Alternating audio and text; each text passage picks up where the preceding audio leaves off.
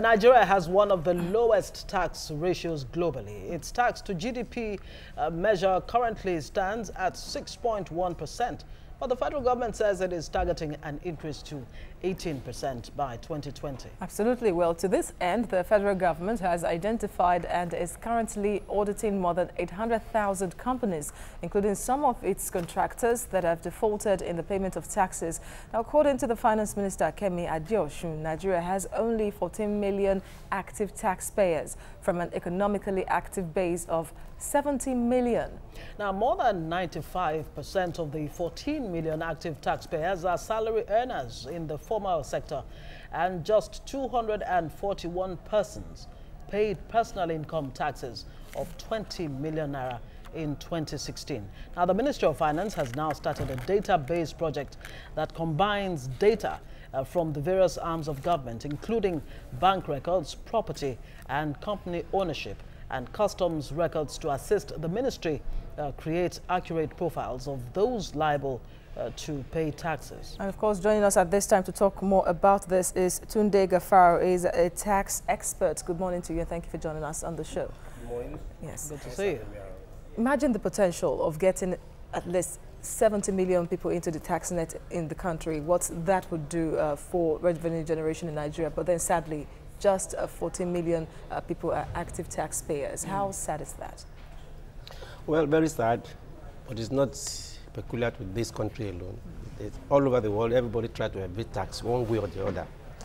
But here, if we try to segment the populace into formal and informal sectors of the economy, you will discover that a lot of people are still outside the dragnet of tax, and therefore efforts must be made to bring in as more people as possible into the net dragnet, so that the target of the government can be met. And we have been told in several fora that the formal sector try to evade tax. Of course, we all know that evading tax is not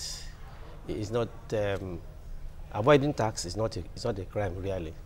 It is but evading is. It is evading tax. So the companies, the formal sector, do all they can to try to avoid tax as much as possible, and I can't blame them. Okay, so with this discovery now of 800,000 companies yes. Defaulting in taxes and all of that, and the government seems to be waking up to, you know, the idea of ensuring that these people and others who have been defaulting actually do pay their taxes.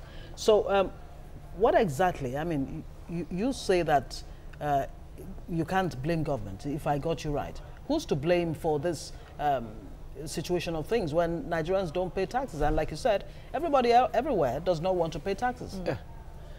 Well, what we can do, and in all respects, is to encourage people to pay tax. Do as much as possible. It's a lot of sensitization and lure people into paying tax, because nobody voluntarily wants to pay tax. Now, the ministry have done a lot by launching the voluntary access and income declaration. And that one ends in July. It starts at July 1st and is likely to go end on 31st of March next year. That will go a long way, but we need to find out what we can do to bring more people into the. And talking about people trying to avoid paying taxes, it seems that it's become a culture. So the government has a problem in its hands already. Finance Minister Kemi Adeosun just in today's papers said that defaulting companies now, apart from VADES defaulters, that there are companies that under-declared their earnings. And they wanted to even, you know, capitalize on the VADES window, but instead they didn't even come out clean to the government and they declared their earnings, so they would pay a little amount, that way lesser than what they're supposed to pay if they made their true earnings known. Government must have to go to think outside the box to find out what exactly the state of affairs of a company is. As I said, all of them want to evade tax. You will discover that most companies, they prepare 3 or 4 annual accounts, one for the tax people, one for the management, one for the shareholders. And all these accounts, they bear different profit levels. Therefore, the government needs to go, a little step into finding out how they can track these people down.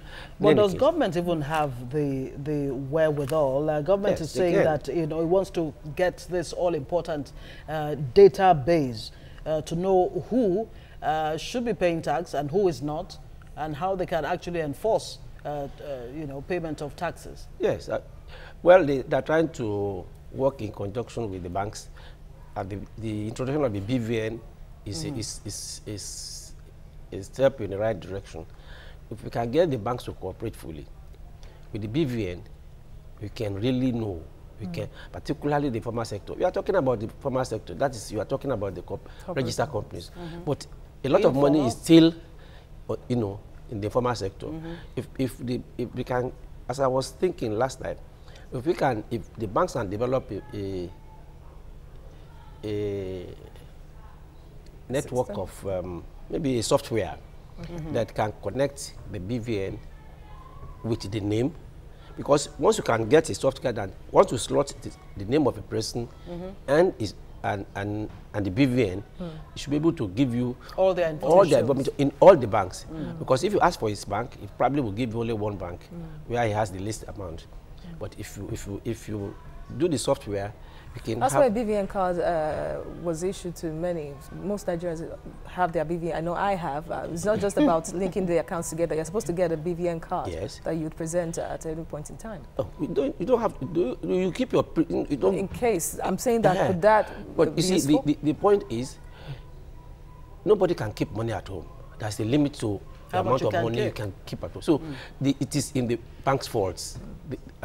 What the banks too help them to keep those funds in so many unidentified accounts.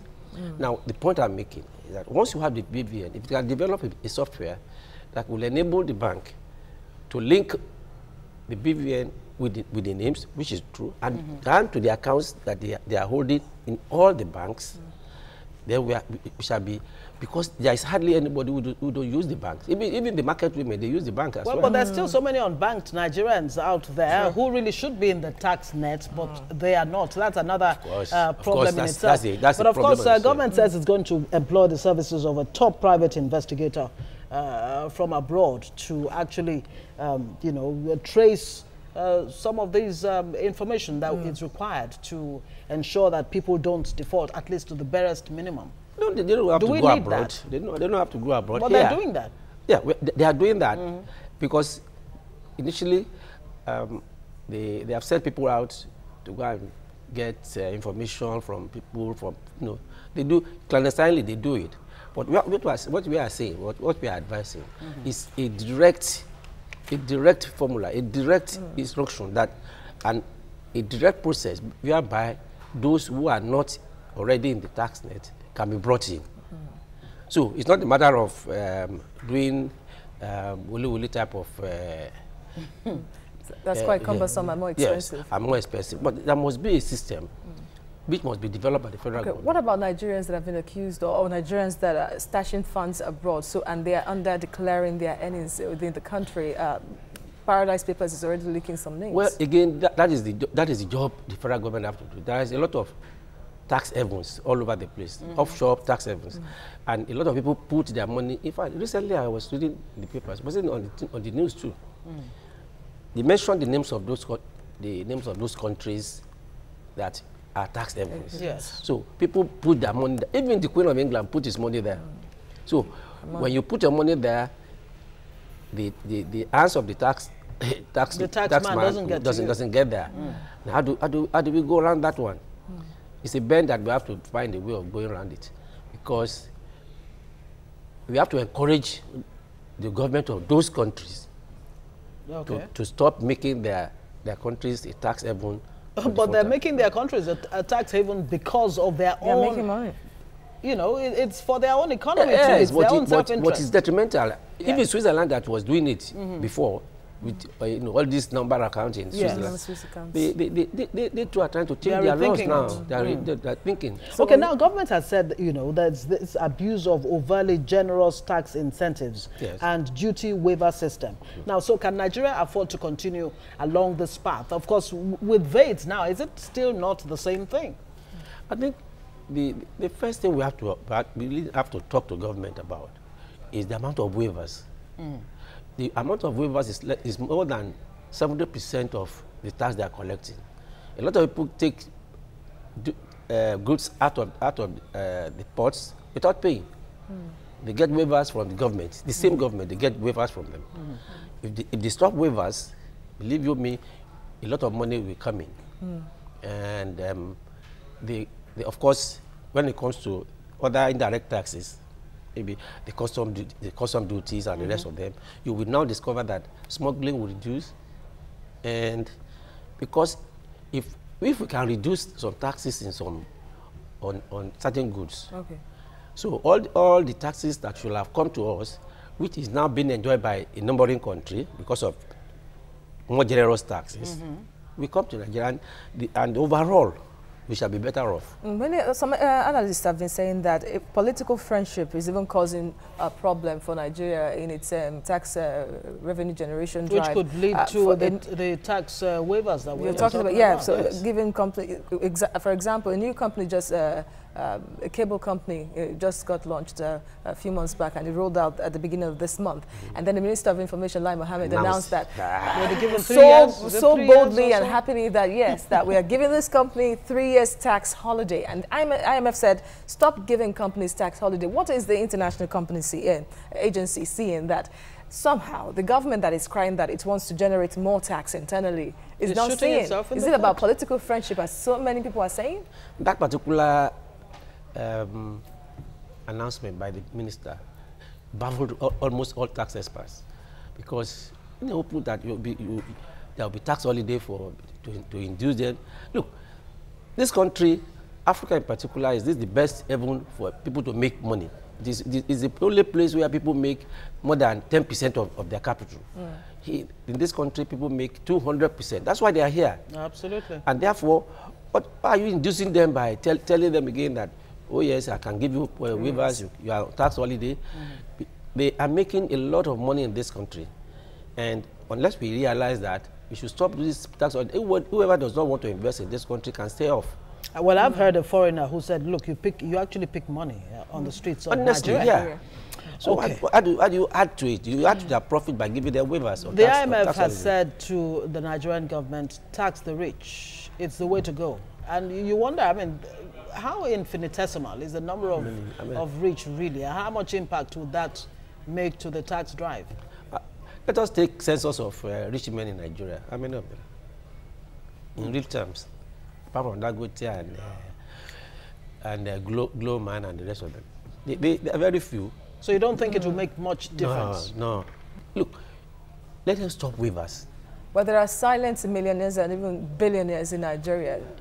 In the real sense, they are not. They don't want to be known. Look, I agree with you. Is it even about that, or we don't even just simply have their data?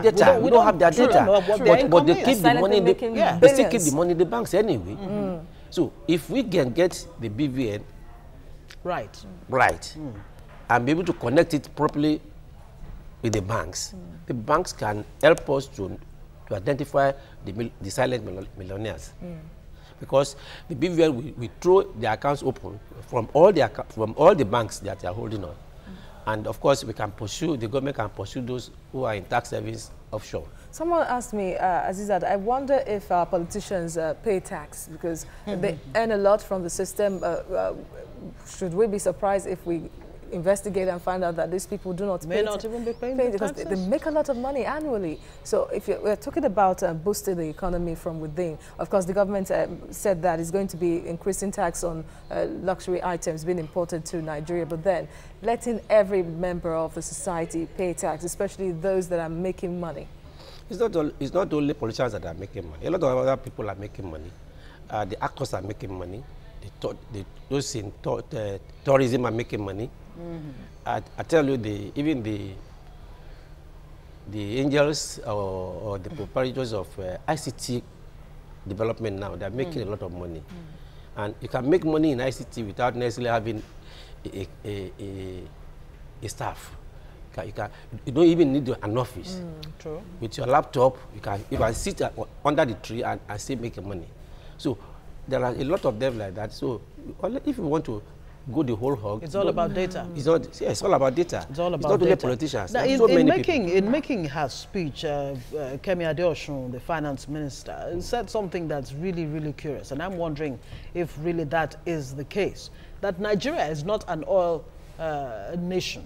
That Nigeria should not equate itself with countries like Saudi Arabia and all of that. Have we just been living in a bubble all these years, thinking that we're an oil nation? Yes, we have been, because when we first discovered oil, somebody told us that money is not a problem to Nigerians. It's how to spend it. It's how to spend it. So, and we followed up with that maxim up to this moment, until problems started in Nigeria Delta, and the oil was dwindling, the prices was falling. Then we look back and say, hey, come on, what's happening? So I think the oil, as the discovery of oil, is not a good moment to us, and it made us to even forget ourselves and look down on some other areas like agriculture, where you can make a lot of money. So that's the problem. But how commendable is it really for this administration in generating revenue so far? It seems that the government is passionate about getting many people, taxable people, into the tax net. So about 10 million, that's what it's actually projected. Yes, yeah, that 14 is being even Anyways, recorded now. Let's continue to do the education. I think they have been back on educating the people.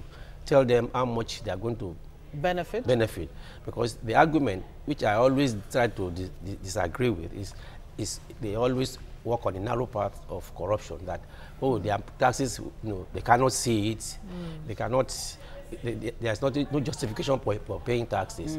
Of course, yes, you might say that, but if you take Lagos, for example, I'm not talking about other states. If everybody wants to pay tax, genuinely want to pay tax, you can see some efforts, little efforts by the state government to show you where your tax goes. Yeah. In terms of good roads, in terms of infrastructure, in terms of health facilities, schools, and the rest of them. So in other words, government doesn't even need to talk too much in terms of trying to convince people. If you provide with whatever is available and people really see it, then that in itself will convince what people will argue everywhere is that they can see what the tax money is going. Okay. And therefore, they are not Can employed to we pay. end this discussion without talking about collusion from tax people themselves and internal revenue agencies who are, part of the problem? You keep them out of it because there is unwillingness on the part of taxpayer to pay. So it's not a matter of collusion. They try to hide. I'm a tax consultant, and I do. I'm also a tax consultant, and I do, I'm also a monitoring agent for the government. They hide a lot of facts, and when you discover, they don't mind packing up their business and relocating. So the taxman is now, they have to get some money for the government. You have to tarry a little, let him land softly. That means the taxman needs to be equipped to be able to actually unravel some of these things that are being well, some people were trained to that effect, especially after commencing rates, to be able to track people down. Yeah, about 7,000 or so of them. All right, we'll have to leave it there. Tunde Gafar is a tax expert. Thank you so much for joining us this morning. Thank you very much. Of course, we'll be discussing even more on these issues as time goes on.